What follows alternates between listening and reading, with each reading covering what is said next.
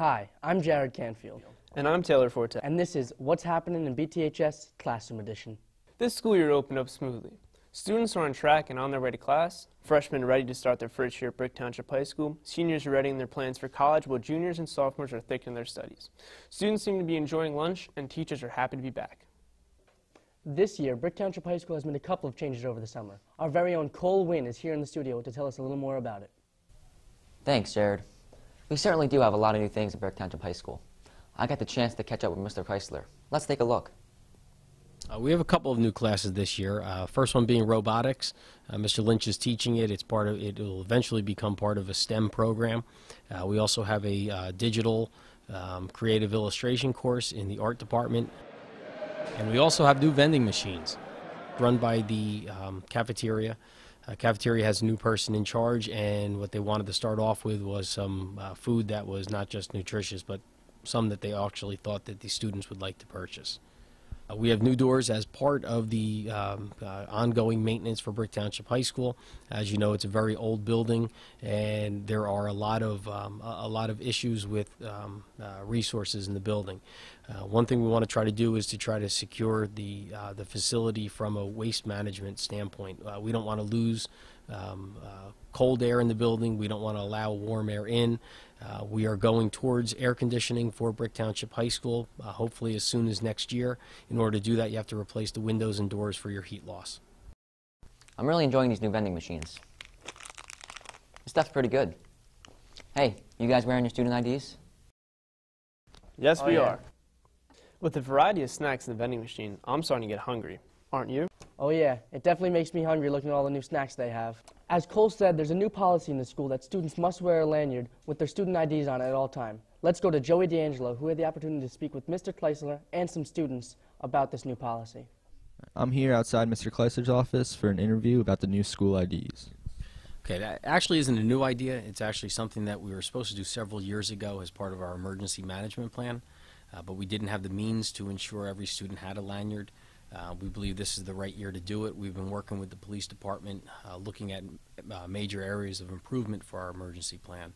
And student identification is the number one, and staff member also. However, staff members have been very compliant with wearing the badges.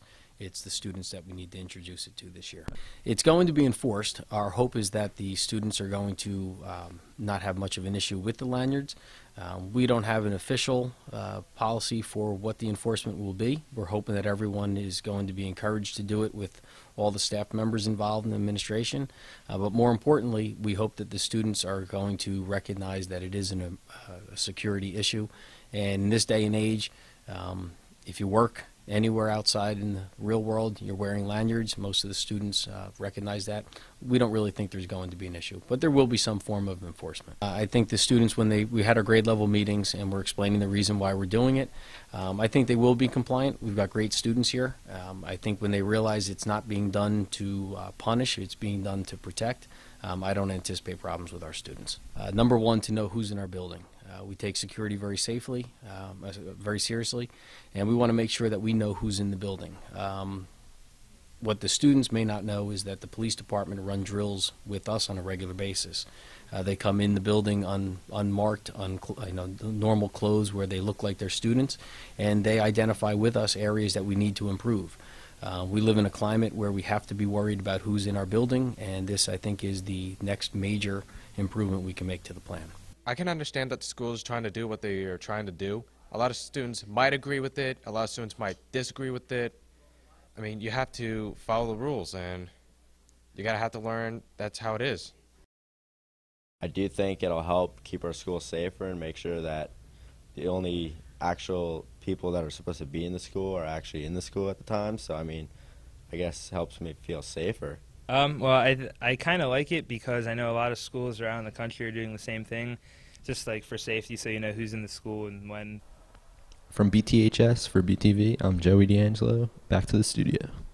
After last year's state championship win, all eyes are on the Brick Township football team for a second state win. Now we go to Paul Basilado with a preview of the season and to see if we have what it takes for 2 rings. Hi, I'm Paul Basilado. I'm here at the Brick Township High School football field. We recently had a chance to catch up with some of the football players about the upcoming season. Here's what they had to say. This season, our ultimate goal is to go 12-0, obviously, and win another state championship. I expect nothing less than a state championship. You know, for the season to come, with all the work we put in, you know, we expect to get a lot out of it. We're going to take things slow, one game at a time, but, you know, our end result is ready to go 12-0, undefeated, and we want to get another state championship. We also got the chance to catch up with Coach Dahl about his expectations for this upcoming season. My expectations for the season are basically the same that they were last year, try to win a championship. We have enough players returning to make another run. As long as we stay healthy and the kids stay humble and hungry and focused, we'll be okay. We asked the players and the coaches how they prepare for the upcoming seasons. We practice really hard, you know. I mean, hard work's the most important thing, and I mean, we were all really pumped for the game, so we had a really good week of practice. All right, the strongest aspect for us is that we fight together as a family, and if we do that, we'll win every single game this season, including a state championship. You know, this off season, we all worked really hard. Everybody was in the weight room every single day. After that, we would run. You know, Coach Dahl, he really does a great job getting us all in shape, getting us physically prepared for the season. And then mentally, you know, come like August, the coaches start hitting us with game plans and things that we're going to execute throughout the season. And, you know, you study it, you watch film, you get mentally prepared, and, you know, we just come out and try and execute on Fridays. Tuesday, Wednesday are pretty solid practices. Thursday's usually a walkthrough, so nobody gets hurt. It's the day before the game, make sure everybody is on the same page of what we want to do. And then Friday's game time. From here at the Brick Township High School football field, I'm Paul Baslato, back to you in the studio. And I believe the Dragons are already off to a good start. Oh yeah, go Dragons! Well, that's it for our show. We're looking forward to a great year here at Brick Township High School. This has been What's Happening in BTHS Classroom Edition. I'm Jared Canfield. And I'm Taylor Forte, signing out.